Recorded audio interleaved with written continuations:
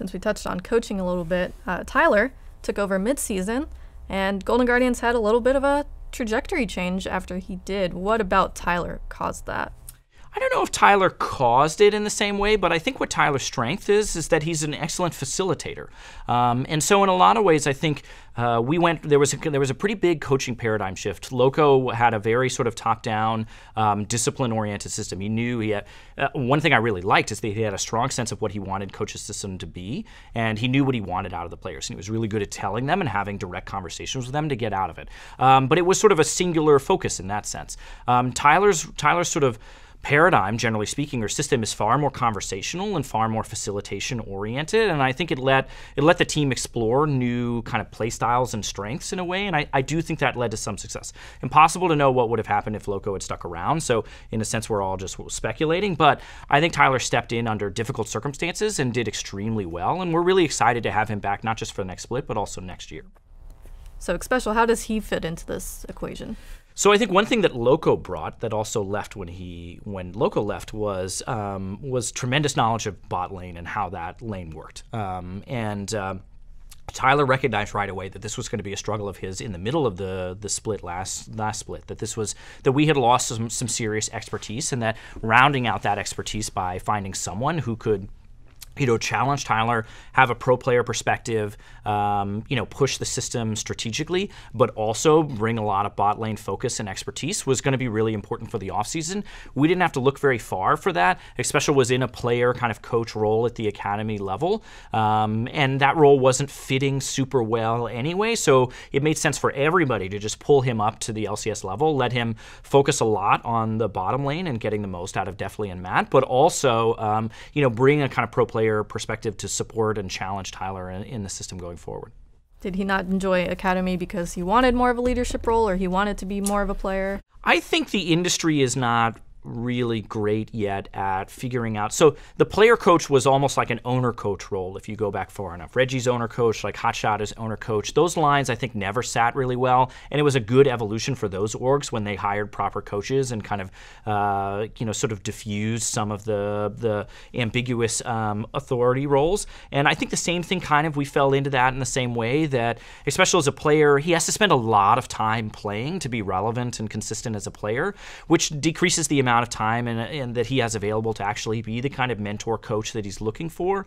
And so I just don't think ultimately that role is like an actual existing role. I think at least for us, we tried it out, and I think Xpecial did well at it, but I just don't think there's enough space to do both of those things well.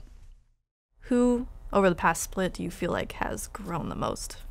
I think Matthew definitely grew a ton this past split. First split in the LCS, and he was incredibly raw when we got him relative to where he is now. I think one thing I had no appreciation for, and I don't blame myself, and I don't know how the public would, the difference in comms between the average Academy player and the average LCS player is significant. And, when Matthew got here and having listened to our Academy comms and other Academy comms as we've sort of scouted players and other things, Academy players don't know what to tell you. So they're either telling you nothing or they're giving you information you don't need. And so it's difficult for them to figure out how to contribute to an LCS organization when they get there. Beyond simply needing to level up their actual play, leveling up their ability to contribute to the team more broadly, there's a big jump. And I think it's part of why Academy players often struggle when they first get to the LCS. There are occasional home runs, but those guys are outliers, or they come into a team with such a strong existing paradigm that they can just sort of fold right in. We didn't have that. Everything was new. And despite Hai's extremely strong and singular voice, it took the other players a little while to figure out how to get into there, and Matthew probably more than any of them. So I think he came in as definitely our rawest player, like our one clear rookie, but came out having carried some significant games, finding his voice within sort of the communication system that the team has set up, and going forward, right, clear leadership goals that we're putting on him for how he can turn himself into the player that he wants to be and the player that we want him to be. When I had interviewed Kirk back in preseason, he had said that partially what impressed him about Hai was he had ideas about things outside the game, that he was very forward-thinking. I know he's looking forward to the death of the gaming house. Is there any ideology that he left with you guys? I don't know about ideology specifically, although I think what I would say is High pushed us to move faster. I knew this was a startup from being in esports, but nonetheless, the pace of sort of team house life and the kind of ramp up speed that we needed to move at definitely surprised me and surprised the organization. And High was really good at telling us, like, hey, this thing matters. These other things don't matter, but like, you really should fix this right now. And I think one thing he's going to be excellent at wherever he goes is that he'll continue that drive that made him successful as a pro player. It's going to make him successful everywhere else. And so, while I don't know that that's an ideology in the same way, I think the pace and urgency that came from his expertise and experience in esports was incredibly valuable to us as we set this all up. How much infrastructure for you and the other new teams is still happening as the split goes on? Incredibly active time, for sure. We have open job recs. Everyone please apply. But we went into this off season looking to hire like a video producer, kind of main content director role, to hire a chef to come in and kind of upgrade what was sort of a catering and sort of spot solution into something that's more consistent and sort of full-time presence. We're probably going to add at least one more coach. I don't know if we have a formal job rec up yet, but it's out there. We're looking to probably hire a second manager. Like, there is a bunch of things going on just on the League of Legends side, and as we have a 2K team and the organization broadens out and to be in multiple games, we have a lot of things that we need to do. And I definitely think we had to hit the ground running in a very short amount of time that forced us into turnkey solutions like team houses and other things that, while are not ideal and forward looking and we want to get out of as soon as we can, you kind of take the good with the bad given the timeline. We caught our breath some between the splits, and we have our eye on 2019 and 2020, and we're hiring as fast as we reasonably can to hit some of those goals.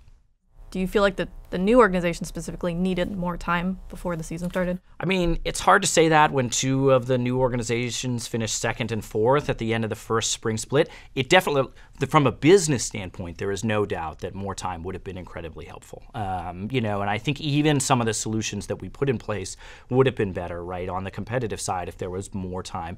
Even the endemic teams probably would have benefited from knowing who the new teams were going to be further in advance and getting to know those owners and sort of letting the offseason have a little bit more time to breathe. It was probably going to be a feeding frenzy either way this past offseason, but the pressure was increased tremendously when suddenly everybody had a month before players were due in-house. It's Thanksgiving and you're working night and day to try to get all of this stuff done. So, that being said, again, 2 of the 4 new teams did extremely well. Clearly, but even so, Clutch is still hiring content people.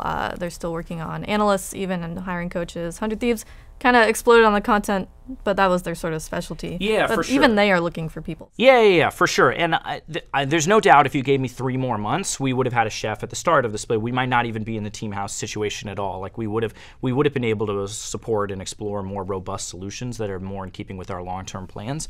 And everyone's sponsor conversations would have been 3 months further along and all of those kinds of things. So yes, more time, always good, always good. So I recently got to talk to Rick Fox, Nadeshot, as well as Steve about the sort of first split of franchising. And I had asked about, organizations like Golden Guardians and Optic, sort of the 2 new guys who have been struggling a bit. And their main answer was, like, honestly, first split, like, don't care. It's hyper developmental right now. So as the person in that position, can you talk to us a little bit about why people shouldn't be too worried or what's going to change? Yeah, so I hope what changes is our results are better, not necessarily like our paradigm or methodology for getting results changes. It's absolutely one split in, and everybody got into this whole kind of permanent partnership franchise model for the long term. And so, we're building for the long term from the beginning, and we hope that pays, starts paying off in summer split, or it would have been great if it had started paying off right away, right? But we're bound to think it's going to succeed. Our sort of development model is similar to the way the Warriors built success at the NBA level, and I think that model works, and it's clearly working in basketball, and you can see it not only with them, but the Spurs and other things. You can build a cultural core that is the kind of the underpinnings of your success, and that can drive success over the long term, and I think that's still true for us. How quickly that happens, I don't know. Am I doing that particularly well so far? Maybe not, right? I think, it's new, like, I have to grow and develop as much as anybody else. The organization has to grow and develop as much as any individual player does, and that's something we're all working on. It's one split in. Not that the results or the table's going to flip upside down, where we, you know, Optic and us are at the top and everybody else is, you know, at the bottom or whatever. But there's a long way to go. And 3 years from now, you know, if our plan works out and other things and we're winning, I think it's all fine. We all expect and hope League's going to be around for years and years and years, right? And this is the start of, you know, I think what Riot has said, like a multi-generational esport, right? And someday I'll be teaching my kids about, you know, League of Legends, and we'll grow up and all this stuff. Who knows if any of that's true? But if it is true, and we're all planning as if it is and sort of building around that, there's time. There's time to do some of this stuff right. There's time to invest in players and let them develop. There's time to take risks on young talent that is unproven and put them in situations where maybe we get the best out of them or maybe we don't. And we want to be an organization that at least takes advantage of that time and invests in those guys.